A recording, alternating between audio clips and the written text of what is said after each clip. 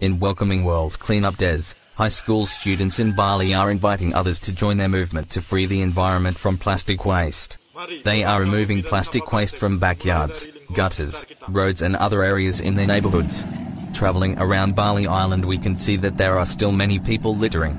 Apparently many people never think about the negative effects of throwing plastic waste into the environment. They make the areas surrounding their houses and villages look dirty and messy, and the waste on the ground produces a bad smell. When it is thrown in gutters, it causes floods in the rainy season because the water cannot move. When it is thrown in ravines, the rain causes it to move into the rivers, where it flows to the ocean. It is time to educate people who litter. By removing their garbage, we can educate them and let them know that littering is bad for the environment.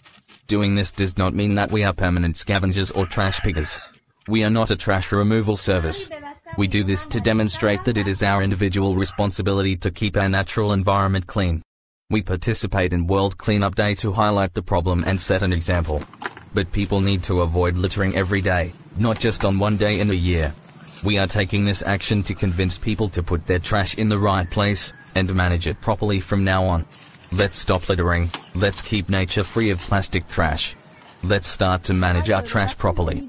Let's reduce, reuse and recycle plastic waste. The transformers, agents of change.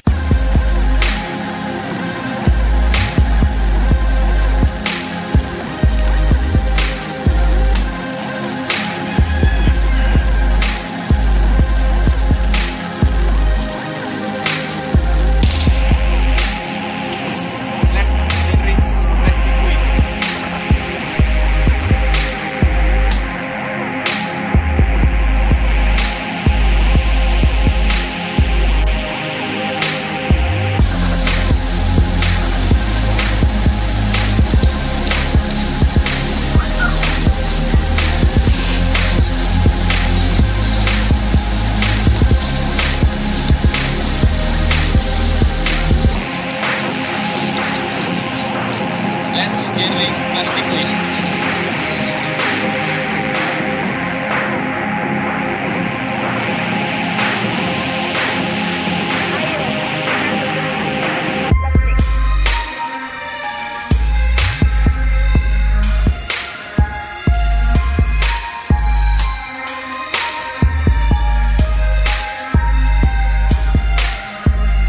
Ayo bersihkan lingkungan dari sampah plastik.